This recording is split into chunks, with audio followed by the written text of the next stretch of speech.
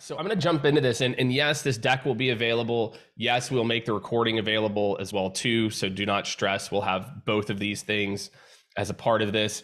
And like I said, I've got the chat pulled up here and here for comments. So if you're on LinkedIn, you have a question, Jake, I hate playbooks, whatever it might be, let me know. I'll try to give you my hot take on it.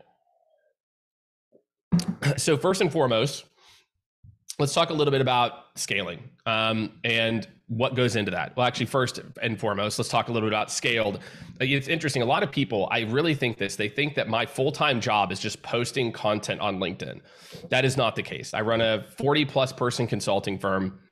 We have offices globally, and we really help organizations to optimize their processes and technology stack below that. So, I get a chance every single year to talk to hundreds of sales leaders, CEOs. I get a chance to see their playbooks, what they're doing for outbound sales, account management, etc. And so what we're going to walk through today is really, and I was actually on with the CRO earlier today, and he asked me about, hey, Jake, what's new? What's interesting? What are you seeing? What's different? He's like, I'm 50 something years old. Like, what's different today? Another sales leader's like, I feel like a dinosaur, but I know that I need to get up to speed. So I'm going to talk a little bit about like these key topics. So where leadership goes wrong, why do it? Because a lot of people, honestly, it sounds like a good idea, or VC might tell you like, yeah, you need to build a playbook. But maybe you just need like a really light V1.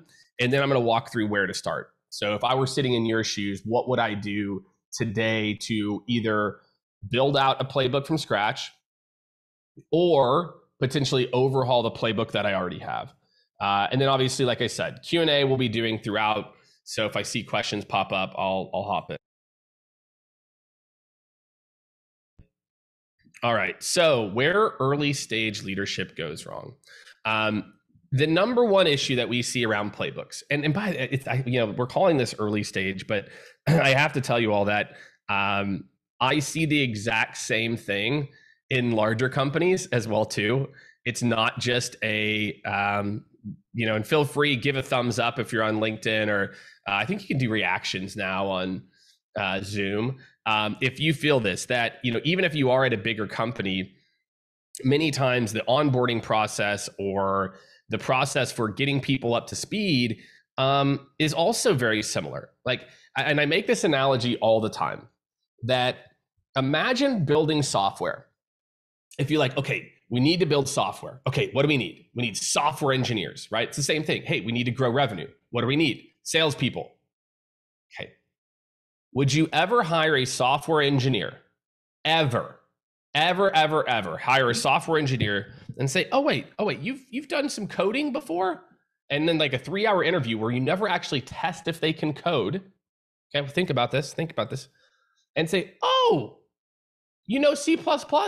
Amazing. Here's our code base. Just start coding. No, that's insane. You go talk to a VP of engineering or CIO, they'd be like, are you insane? That's going to turn out to be terrible. Well, guess what? It's the same thing for your sales process. So you have to realize most sales individuals are used to executing and not building. So when a founder, a first-time VP, or even if you're more established in a new territory, you think that salespeople are going to magically figure it out. It's not their fault. It's not that they're bad or stupid because they can't figure it out. It's that any job that, if you want it done well, has guardrails, right? So again, to me, this is, I think, one of the kind of the punchline is 22% of startup founders have a background in sales. So what does that mean? They're out there, they're doing their thing. They've got their own way of doing it. And then sometimes you even document it, and you want people to sell the way that you sell. You're a founder. The amount of conversations I have to have with founders where I'm like, look, the best you're ever going to get is someone who's 80% as good as you. 80%, right? And if we get there, like, we're doing fantastic. And also, a founder can talk about their vision and their strategy and all this, but a new sales rep, or even your first VP, they can't really talk about that, right? So if you're out there and you're wondering why it's not working, right? And then again, kind of couple that with this 50% of founders have had previous startup, 22% have a background in sales. You can easily see why it is difficult for companies early on to build out their first playbook. And the interesting part about this stat is focused on very much the founders. It's also the same as a sales leader. Very few sales leaders have had to build from scratch a playbook. And so again, they are also used to executing. Now, for me, I'll tell you a little bit about my experience. So I was in sales for 2.5 years in sports, left to go to Career Builder. At Career Builder, I learned a process. I moved to leadership quickly, got put through leadership development, and I learned the science of sales. And so I had a very regimented, dictated process that helped to make my team some of the top performing teams in the company. And then when I went to a startup, Glassdoor, I was able to pick up my process and execute it. A lot of sales leaders at bigger companies just kind of go through things with like being, unconsciously competent is, I think, the vernacular. So for anyone out there, I want you to just think about that, it's not that it's not like it's impossible to do, but many times you're just not qualified to do it. And that's okay. That's fine, right? But again, a playbook can help. Again, people want to know why salespeople fail out so early. It's because we don't document the playbook.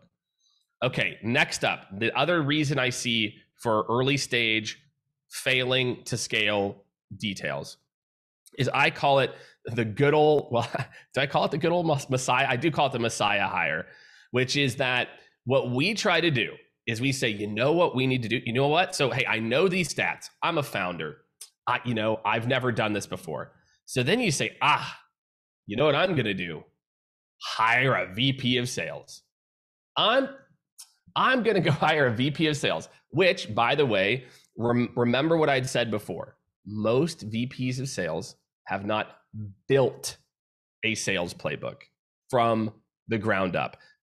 Not that they, or they just don't have that documented process. Maybe they came from a company that had a really strong sales playbook. So it's fine. Like, again, when I went and built my first, I didn't have the experience, but I was very regimented in how I thought about the sales process. So it was very easy for me to replicate it.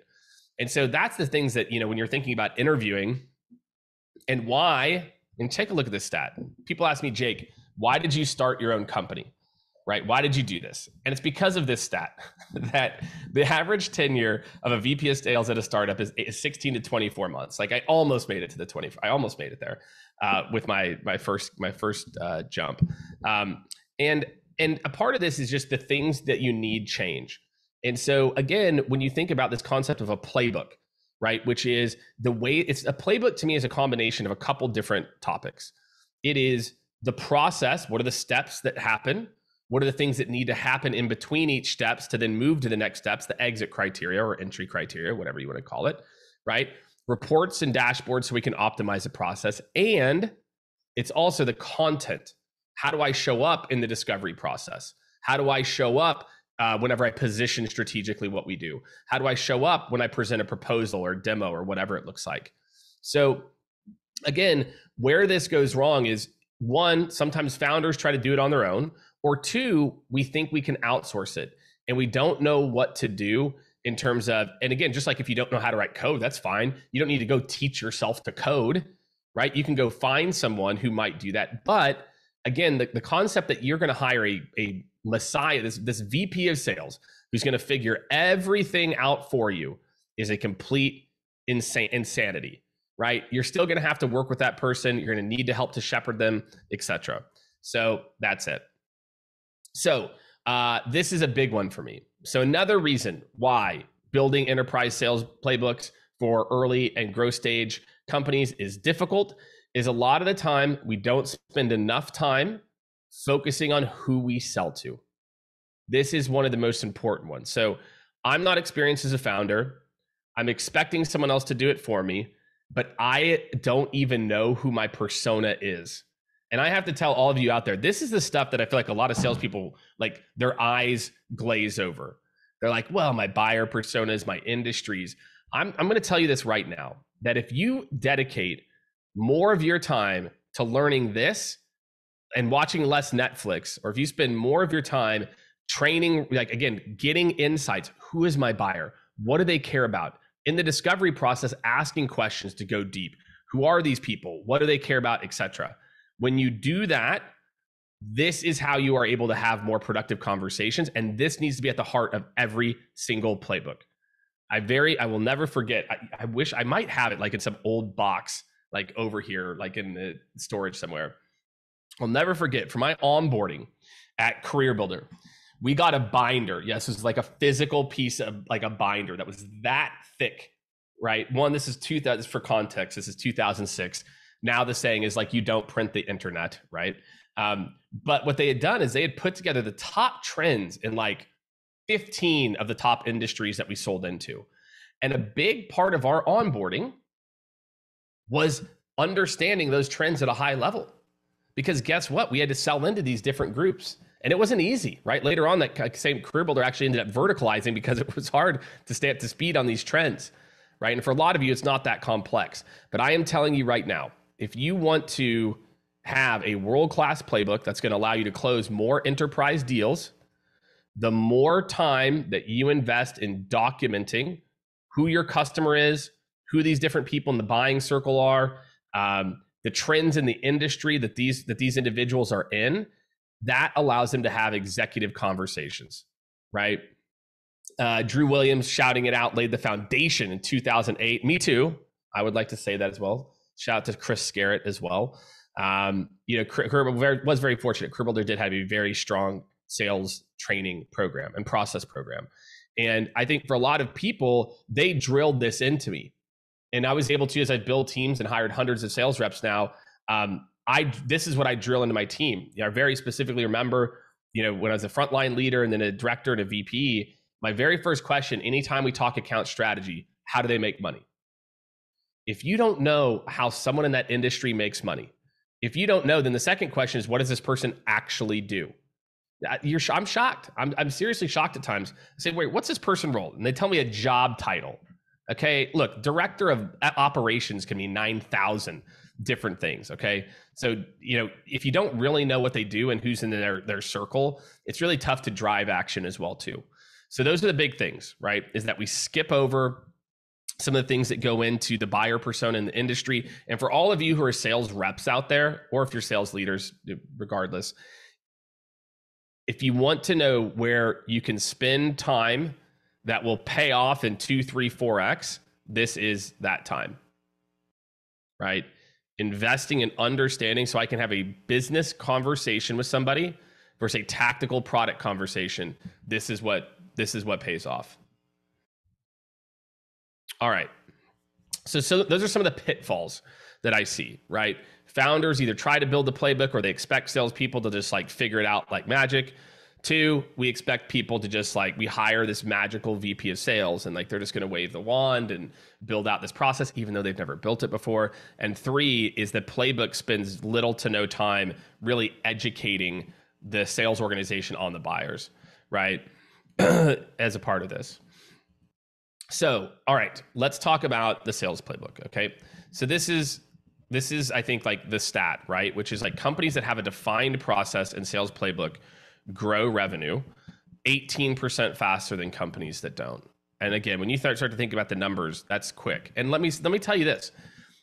The reason this is, okay, the reason that organizations grow faster, okay, and my guess, gosh, I would guess, this is from 2015. I would guess it's even more now, is ramp time. That if you have a documented process, you can teach me quickly what these buyers care about. You can teach me what the customer journey looks like. You can teach me what to do at each step of the process. Then I can just make my own magic happen inside it, right? And that's what happened to me. Is I'd started at this company, and I was very good at sales, but I didn't have a process. And so I was really struggling. I mean, I had a process, but it was more intuitive than that.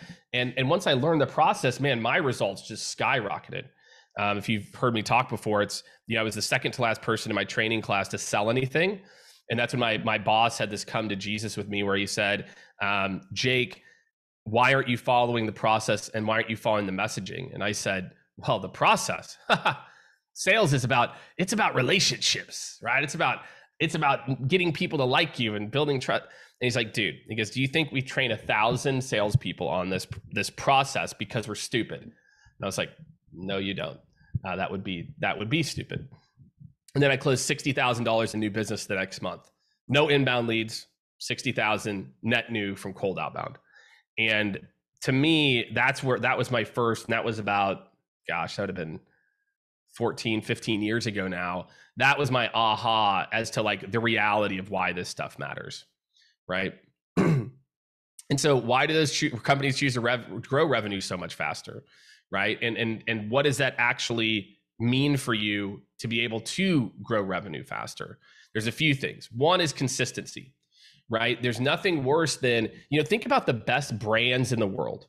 Think about the brands that you might admire. Think about, Soul Cycle, Restoration Hardware, Vogue, these like iconic brands, these things that you think about. And what are they? They're consistent. So somehow they're able to maintain a very high level of, again, Prada, like you name it, you name a high-end brand, even a Supreme, right? It doesn't matter. They are consistent. Doesn't mean they're not different and they don't do different things, but they're consistent. And so the benefits of the playbook for all of you, and again, going back to the question here, is like, why do those companies grow revenue so much faster? Well, because they've got an experience and a feel. If not, your team is constantly showing up like, how should I show up today? As opposed to like, this is what it is. This is what we do. All those companies I mentioned hire very expensive people. They pay above market for a lot of roles, but they're consistent. And so for you as an individual, as a company, consistency is important. It allows you to come in and execute your day-to-day. When you don't have a process, you're trying to figure it out on the fly. I talk about this all the time, that if I don't have the questions documented, I'm thinking about the next question that I need to ask. Our brain is not great at multitasking. No matter what story we tell ourselves, the brain is actually not that great at it. And so, again, for a lot of you out there, don't mistake consistent for robotic, right? Don't think because it's a consistent process or playbook that you're losing anything. You're gaining freedom to interact within a best-in-class process. Next up, and this kind of feeds into this, right, is it's a consistent experience for your customers and employees. Again, I'll use a Ritz-Carlton example here. Natasha on our team loves to talk about Ritz-Carlton. When you go to these different locations, they know what these other people do, right? So if you go to one Ritz-Carlton to the next, you will see a consistent experience for the customer, right? And they also know, employees know what other people do, so they know who to loop in at certain points of issues or to surprise and delight, which Ritz-Carlton does fantastically. So again, allowing you to be consistent in how you show up for your customer, it allows you to get a benchmark, which is number 3. Without consistency in terms of how the team performs, how we show up for the customer, I can't benchmark anything, right? And for a lot of you out there, think about this concept. How can I benchmark something if I've got 10, 15, 20, 50, 100 different people doing it 100 different ways? How can I ever quantitatively get better versus qualitative of what I think is better? Not that my gut's going to be like terribly off, but just imagine a sales organization that has a documented process that's being measured. When people are doing things consistently, I can then say, look, step 4 is the bottleneck. And just like any good throughput, any good logistics, any of my logistics fans out there, if I can identify a system, a controlled system, I can then identify the bottlenecks and I can remove them. And then I see my next controlled system. There's the next bottleneck. And so for a lot of individuals out there, like, you cannot have true KPIs, okay, as a part of this if you do not have consistent processes. So, all right, I'm going to cover the next 2, but I've got a question here. And again, y'all, I've got some time at the end, but feel free to start dropping the questions into the Q&A as well too. It's helpful because then I can grab them when I want to. So I love this. Eli asks, this falls under brand strategy. What do you think about a brand officer working with the CRO to build the sales process? Well, here's what I would say. In a well-run organization, I think you're going to see more and more companies do this exactly, where they realize that, look, products today, whether no matter how much we want to think we're all special flowers and that we're all different, it all sounds the same. For most organizations, it sounds the same. I'm going to give you a prime example of something that we're all living, like 2 companies that we're living through right now, maybe 3. Gong and Chorus. Again, and apologies to any of my Gong or Chorus members out there by saying this, but the products at a very basic level do very similar things. But if you look at the brand strategy that Gong took, versus about a brand and an experience and who they were and how they interacted, there's no secret that that's why they got valued at $7.5 billion. Similar product, conversational intelligence. Guys, conversational intelligence has been around for a long time. So if you aren't being conscious about your sales experience, absolutely, Eli, you're going to be in trouble. Because if you all sound the same, the processes sound the same, anybody who can give a differentiated experience will beat a better product because they all sound the same.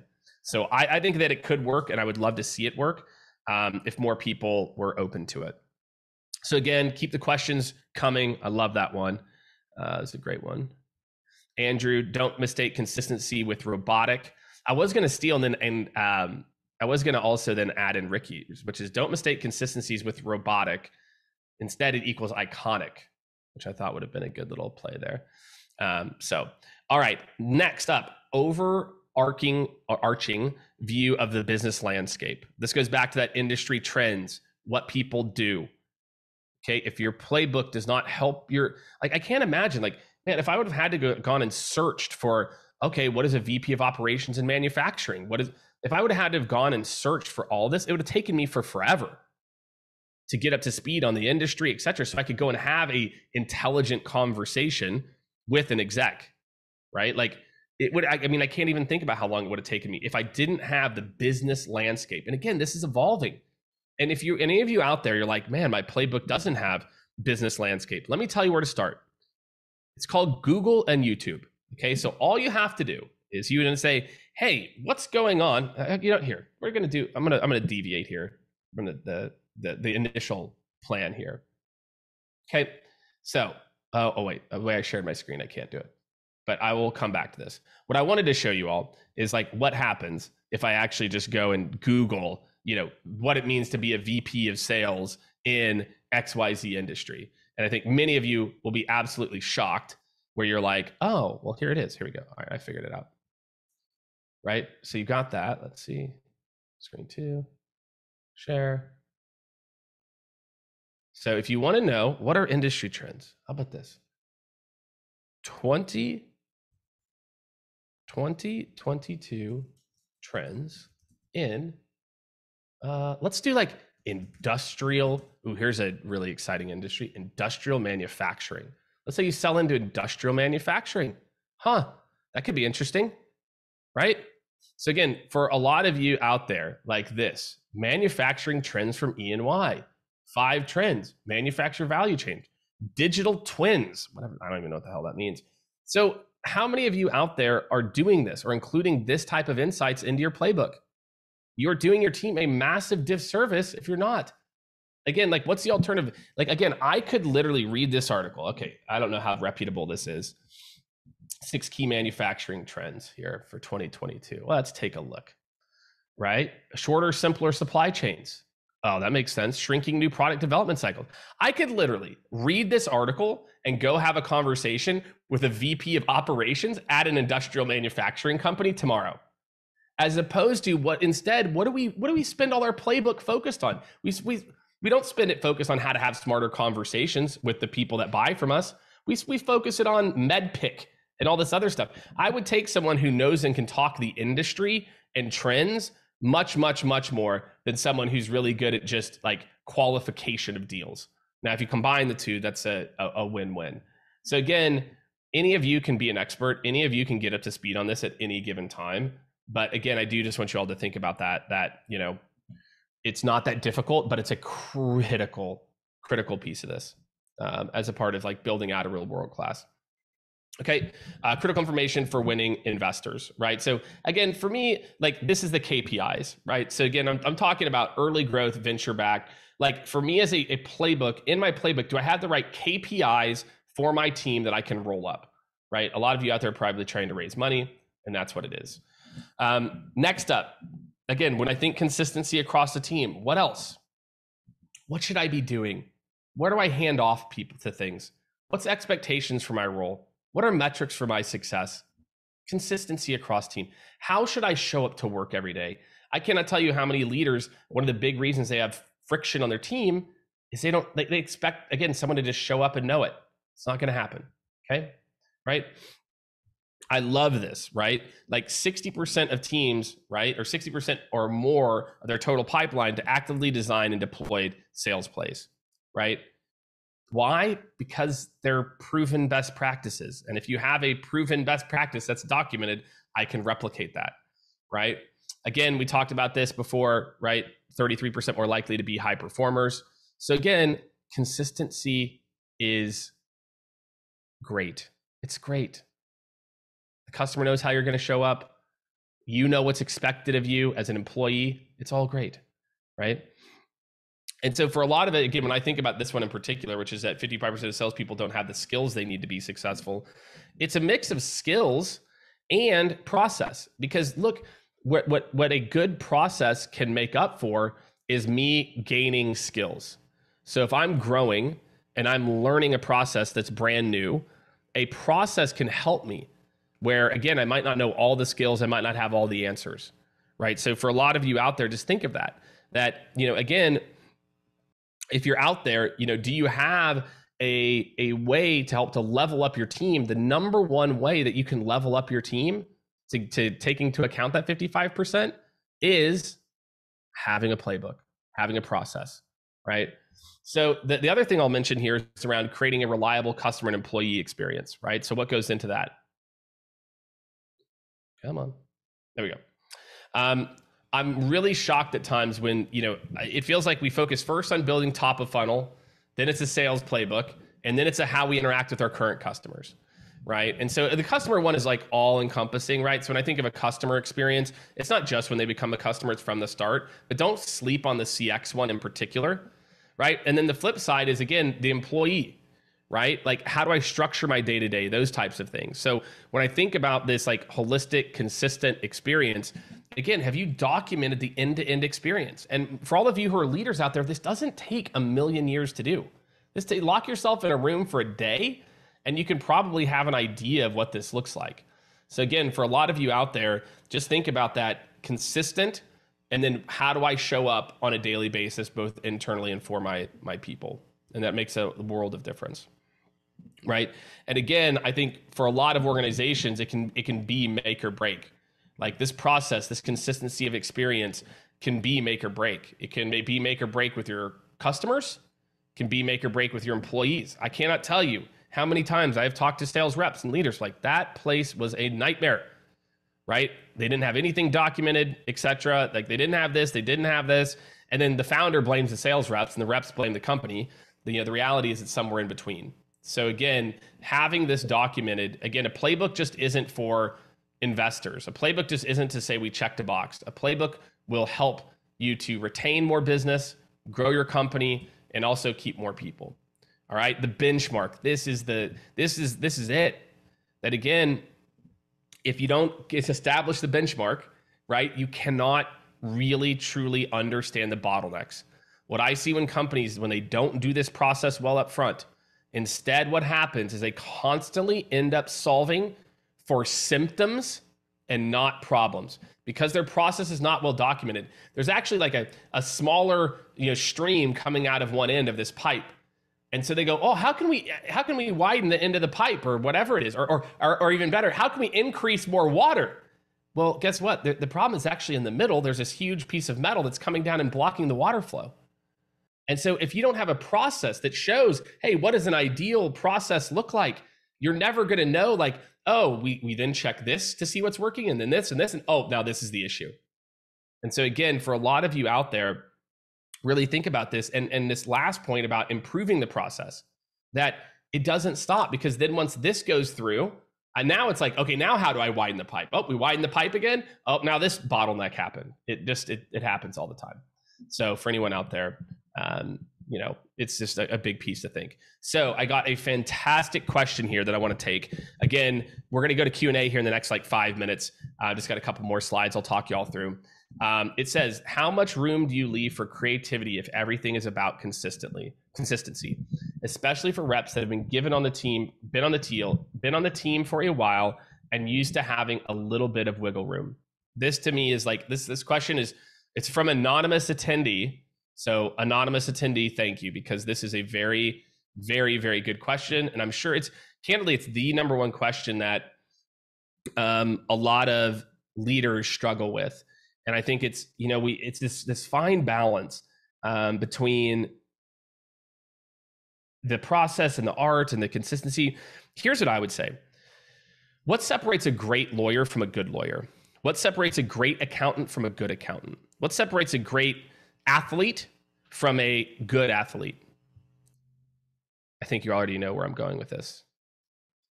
Consistent and disciplined. But when you have those things, when you put in the work and you have a process, look, a million lawyers study the letter of the law, but some know how to read, they read it and they have the conversations and they're good at being client facing, etc. Any accountant knows general accepted accounting principles, but great accountants know how to operate within that framework to optimize spending. So a process, again, great athletes know I've got to practice for X number of hours. So then in the game, I don't go in perfectly. I have the rules, we have the plays, and then I react. But it starts with the base offense. It starts with the base defense. I'm out there to run and to execute plays. And I think too often, again, it's like, and too often we mistake this idea of having a process as being binding. The reality is it's about disciplining in the process, so you know it so intimately that you can operate more freely. The more you practice, the more you dribble, the more that you can do crazy things with running the offense. The more that you practice law and the letter of the law and the intent and case law and blah blah blah, you're much more free to think, etc. So again, process and consistency can actually be very freeing. The consistency, again, is about how you show up, and that you're not showing up. And it's not that you're not mirror matching or changing that. But again, I want a lot of you to think about that if you want to be all time at something, you need to have some type of process around it. And so, again, it's not going to take away from, it's not going to take away from that. Let's put it that way. The business landscape, I've talked about this one quite a bit. Man, this is what I used to drill. I used to just drill my teams on these things, and I still do today. Who's our market? Who do we serve? We did a big exercise, I remember, with our marketing team maybe 3 months ago. And I remember with our, we have a head of marketing who's been here for a while. I was like, look, if we can't drill the buyer personas, can never be successful. And we drill the buyer personas, and that's why we're here today. So for a lot of people out there is, again, if you're not training your teams on these things, you're going to be in a really difficult world, right? And that goes back to, I just got another question here that is, I think, very relevant to this, which is B2B, C-suite people complaining about generic sales questions they get asked that come up with a predictable sales process. How do I go around this? It's the quality of the questions that you ask, right? I'm going to ask the same question a couple different ways. Let's say I'm meeting with a VP of operations of a $250 million company. This person's responsible for operations for that company. I can ask the same question 2 different ways. And this goes back to, it's the same process and way that I ask questions. But one is, okay, great. Hi, John. Tell me about the top priorities for xyz.org. Top priority, dude. What do you mean? Like, we've got a lot, like around what? Like around, what do you mean top priorities? You look stupid. That sounds generic. Okay, another version. hi, John. And again, we've already been talking. I wouldn't ask this question. It's not that this isn't the icebreaker, but I'd say, all right, so look, I work with many VPs of operations right now. Right now, I know in industrial manufacturing, there's a lot of trends around simplifying supply chain, around eliminating the bottlenecks in supply chain and having less vendors and other details. What are your top 2 priorities to improve operational efficiency at XYZ? Same question, just easier to answer. Because guess what? When I said top priorities, I actually meant what I said the second time. So a lot of times the reason that the C-suite complains is that people's questions suck. The quality of the question you ask determines the quality of answer that you receive. Facts, right? And so for a lot of you, if you wonder why your questions aren't landing, and by the way, I went through this myself when I was like 26. I very specifically, like, man, these VPs of HR are like not, they always keep kicking me down. And then I realized, I'm like, oh my God, my question, like I would listen to myself and I would hear the reaction to my question. And I could almost hear the eye roll in the phone of like, yeah, so, or what would happen after I asked 3 questions is they would go, yeah, look, I totally get it. Can you just tell me more about what you do? And every time that would happen, I'd re-engineer like, what did I just ask or say that led to this outcome? So to me, if you want to know a trend of why C-suite people are complaining about generic questions, it's because the questions are generic and they're sloppy. And again, I don't need to know everything about everything. I literally just Googled trends in industrial manufacturing. I'm pretty confident I could pull that article up and I could have an intelligent business conversation with a VP of ops, because I would just say, hey, these are the top 2 or 3 trends that we're seeing. Which of these are a top priority for you all? Or is there something different? What does that do that shows, wow, this guy gets it, he's done his research, etc. So anyway, I will not build that over and over again, right? Again, and the last thing I'll tell you is, like, as you scale, this is what investors are going to need to see to write a big check. The tighter your playbook, the more repeatable your process, the higher your multiple. So if you're a CEO out there in particular, or a founder, and you are thinking about, Jake, I get it tactically. I am telling you right now, the companies that get invested in at the 50x top line, the 60x top line, are typically, especially later on, especially once you get to like series A, B, C, D, like that kind of tranche, it makes a big difference. So if you don't have a playbook, hopefully I have, given you some insights into the details around it. A couple actually here, sorry, we got a couple more slides in here that actually are pretty badass. Again, what does this tell your investors? So as I kind of come back, it's like, one, you don't have to go back and do all these exercises. You already have defined for your sales team who you sell to. You've already defined the competitive landscape. You've already established your benchmarks, right? You've established your real TAM, not your fake TAM. I call it your fake TAM. That's when you go tell investors that you've got, our market's over 125,000 companies. No, it's not, dude. It's like 17,000 right now based on where your product is. So again, this is where a lot of your investors are wanting to go. So again, for us, I love this. If you want to screenshot something today, I would screenshot this.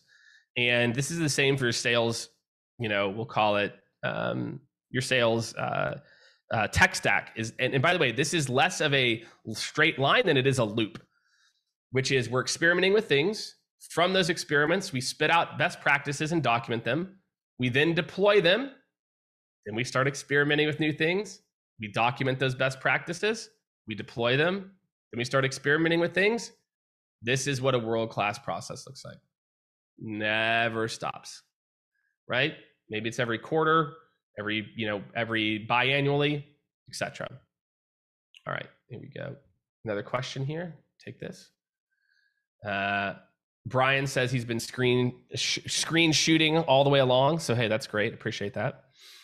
So again, if you want to start to think about how to build this out, just a couple of things. Again, look at the best practices. The other thing, if you're like, hey, Jake, I don't know how to run a discovery process. I think you all know what I'm about to go do right now. I'm going to go to Google, and then I'm going to go to YouTube, and I'm going to Google trends. I'm going to Google best discovery questions for B2B sales in 2022. Probably find 19 articles. right? So again, as a lot of this, just again, there's a lot of different ways to deploy. You could use Continue, you could use Seismic, you can use a lot of different companies. Again, a lot of this is just starting to write things down, consolidating it, and then organizing it. And this is, even if you've got a lean team, this is just such a good way to do it. Interview the top performers, interview the founders, pull things out. We've got a big project with a team that's got 100 plus reps, and that's what we're doing. We're basically interviewing the top performers, we're finding the content, we're refreshing what they have, and then just organizing it for them. So the other big part here is, and I think we've got a part here around deployment, which is, again, don't think of the deployment as the end. Think of the deployment as the beginning. Okay? Think about deployment as the beginning. A lot of things, I had a conversation actually with the same CRO I was mentioning earlier today. And as a part of this, he was like, well, what we probably need to do is like a series of trainings, et cetera. I'm like, no, you need a deployment plan for key elements and then a reinforcement plan. Developing a new piece of content and doing 2 or 3 trainings, it's never going to stick, ever.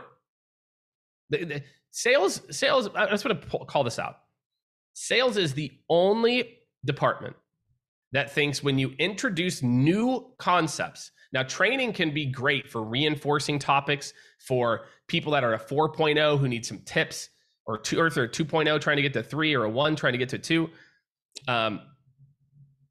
Sales is the only department that thinks a 1-day training will solve a internal change issue. Well, we built a new discovery process, we'll just train them on it.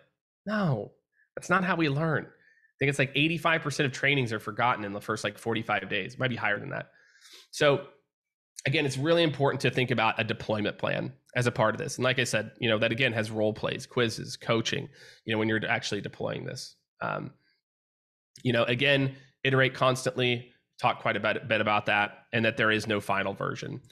So for a lot of you out there, it's okay. It just is an ongoing piece. You're constantly making it better. And so that's why the sooner you lay the foundation, the faster you can get better. The faster you can benchmark, the faster you can update. Look, there's a lot that goes into this. There's a lot that goes into a world-class playbook. I've tried to walk through my hot take on it. Our team, I think it's safe to say we've built high hundreds, if not thousands of playbooks. It probably is. After 9 years, it probably is thousands of playbooks. And, what we walk through today is consistently, why we see this being so critical for a CEO, for a sales rep. The other thing I'll say here is that if you are on the front lines or you are a VP of sales, you don't have to wait. Again, you saw my process here about starting to document, taking notes, document, then start to formalize components of it over time. So we've got a couple of minutes left here for some Q&A as we go into it. And then we're going to wrap up, probably in a minute or so here. Drew Williams, appreciate you. And Drew Williams, look here, he is a sales playbook builder. So Drew, I really appreciate that and the shout out there. All right, so we've got our first question here. Can you talk about formats for a playbook that have worked for you? This is a fantastic question. So the question is around formats for playbooks. Okay, let me tell you what we've also learned. And I got to tell you, there's nothing that makes me, maybe not nothing, but the one thing that makes me the most sick to my stomach as a person who leads a consulting firm is that when we build out this beautiful playbook, and I can look and see that the last edits were 8 months ago, right? It's in a Google Doc or something like that. So here's what I would say. You want to, as much as humanly possible, have it be where people live, or parts of it. So for example, there's an amazing partner of ours, new partner, shout out to the team at Spekit, Spekit, Melanie and her team. Melanie's a CEO, she's amazing. And what it does is it's basically like a wiki. So another option is Get Guru. Guru's another option. But what it does is it can embed content on the actual web page. So if I'm in Salesforce and I'm like, oh, discovery, it could have best practices pop up around XYZ or here or there or wherever it is. So that does a great job of bringing it to life. Again, there's a company called Continue with a U, Contininu, and then there's Seismic is another one as well too. And then maybe a third would be like a Mind Tickle. So building it out in some type of learning management. To me, a really good playbook is a mix. Imagine when I'm getting onboarded, I've got this playbook to reference. And then I've got it built out in MindTickle. So then I can actually learn and reinforce as a part of it. And then I have this to reference, whether that's in Articulate, Seismic, and I'm throwing a lot of different tech at you, but Speckit, Seismic, some of these others are some that we're really diving all in on. So we try to make it live where the people live as much as possible, whether that's in a wiki of some type, embedded on the web page, even better, or in the LMS, right, as well. So we'll drop in here. We've got some templates. Of course, we got some templates. So we're going to drop in the chat here. Ricky just dropped those in so you guys can get some more examples of those. All right, so 2 more questions here I'll take. One for Mr. Andrew Capel. Andrew, it says that we are, well, actually, I think it's because in its event. It says we're 3rd degree connections. Andrew's amazing. Andrew's actually one of our consultants who builds playbooks. So it's a great question. What's the most creative value add touch point you've seen from sales playbooks recently? This is a really good one. And again, I'll steal it because we do it, but I know Gong does it really well, is teaching their sales team how to get active on LinkedIn. That, teaching your team how to communicate in public channels with customers, not just in DMs, etc. How should you comment? What are things you should, and it's not about being taking over their LinkedIn. It's not that at all. It's teaching them, hey, like, how can you interact with your buyers? So I like that one in particular. All right. So we use ours on a wiki. So that's great too. All right. So that's it, Andrew. That's my favorite one so far, is making sure that you're, teaching people about how the team, how to act in digital channels. Okay. So I'm going to take these 2 questions in conjunction here. Eric asked a question. What's the ugliest playbook you've ever seen? It's probably no playbook is the ugliest I've ever seen, which I've seen that a lot. I see that probably a few times a month. And what's the simple scales, complex fails? How true do you think this is? I'll take both of these at the same time. So the ugliest playbooks that I see are playbooks that are super, super focused on qualification criteria and the sales process and don't have real world examples. Salespeople, and any of us, just show me what it looks like. What's the script? What's the messaging? Let me listen to a recorded call. I think the version 1 I see of certain types of playbooks very much is like, here's our process. Here's the qualification. Not like, here's the practical examples. Here's what this means. You can tell me about this, but show me it in application. Be realistic with me. So Eric, the ugliest playbooks are overly focused on process and not enough on how to show up and execute that process, the messaging I should use, the scripting I should use, the trends, etc. So that equals ugly to me, or areas for improvement, as we say now, as a part of this. So, all right. So last one here is Eli. Simple scales, complex fails. How true? I think it's very, very true. On the flip side, another ugly playbook is something that's over-engineered to where people are like, my eyes glazed over looking at this table of contents. I don't even know where to go. I'm out. I'm just going to go do my own thing. So I think a lot of this is the way that you deploy it. So you can have a playbook that's super, super robust, but it's about breaking it into like 4 sections, and they could have 6 things within each section. So I think you have to think about how people learn and how people consume information, that, and where should that information best live to be easy for people to access in those times when they might go to look to access it. So, for anyone out there, it's thinking about, like I said before, well, maybe this part should live in the LMS, and then maybe this part should be reinforced with some type of, content management system, etc. So, for a lot of you out there, like, don't overthink your first version of the playbook. Just think about the key customer points that you interact and make sure you have enablement material around that. And if you do that, you're going to be ahead of a lot of folks. So again, go ahead, check the link here. This scaling with a K, always clever, Ricky, 0 to 20 million. Go check that out. That's a big piece of content. We actually put a version of this out last year. We're going to be doing some massive upgrades to this. So whether you're a founder or a senior executive or someone on the front lines who's trying to think about the things that they need to do to scale, I really highly suggest that you check it out. So thank you for tuning in. We had probably 100 something folks on LinkedIn Live, another probably 30, 40 on Zoom. So it was a great session. Feel free, if you'd like, if you're on the Zoom, that means you're on the email thread, and you can literally, we will email this out to all of you as well. if you're on LinkedIn, you can, as soon as I hit end here, you'll be able to go back and do this. You can tag in your teammates right now. You can just mention them. They can come and see it. Or there's a little link up here. Like if you look at the top that you can actually copy and paste and send to your team in Slack or whatever. So that's what's up, everyone. That's how you build a playbook. That's why it matters. If your company's not investing in playbooks right now, it is probably a big reason why you're struggling to scale at the rate that you would like to. I know it seems monotonous. I know it seems behind the scenes. You should be doing more. Yes, we will be sharing the deck as a part of this. And then Ricky, maybe we can, like for our folks on LinkedIn, if you're on LinkedIn, I want you to do this. DM, he's up here. His name's Ricky Cookson. All right. The master of the memes. That's what we call him internally. This guy has crazy memes for days that he just sends out that are wonderful. And yeah, DM Ricky here. Where's his Ricky? Toss your link to your LinkedIn at the bottom of the LinkedIn, and we'll do that. So for the rest of you out there, thank you. Appreciate you. You have any questions, right? Do what I can do always. And happy to help anyone as I can. Any other questions, shoot me a DM on LinkedIn, and we'll see everybody. I don't know. I've got a bunch of webinars coming up. Stay tuned for the calendar. Appreciate everyone. We'll see you all next week.